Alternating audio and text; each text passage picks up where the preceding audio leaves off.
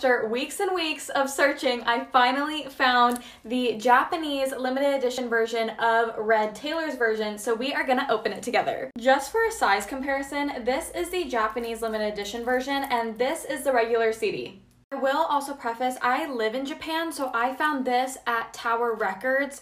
I don't know if you can get it online. I assume you can. I just don't know an exact website for it. I'm really excited, so let's open it up. Okay, so when you open it, it has this little sleeve on it, and then inside it all comes out like this. Look how pretty! So it comes with, obviously, the CD. There's 2 discs. It, of course, comes with a bigger version of the regular booklet with all of the lyrics, and then it comes with the Japanese translation booklet. And then, of course, my favorite part, it comes with the limited edition Red Taylor's version guitar pick. So it has the cover photo on the front, and then on the back it says Taylor Swift Red Taylor's version.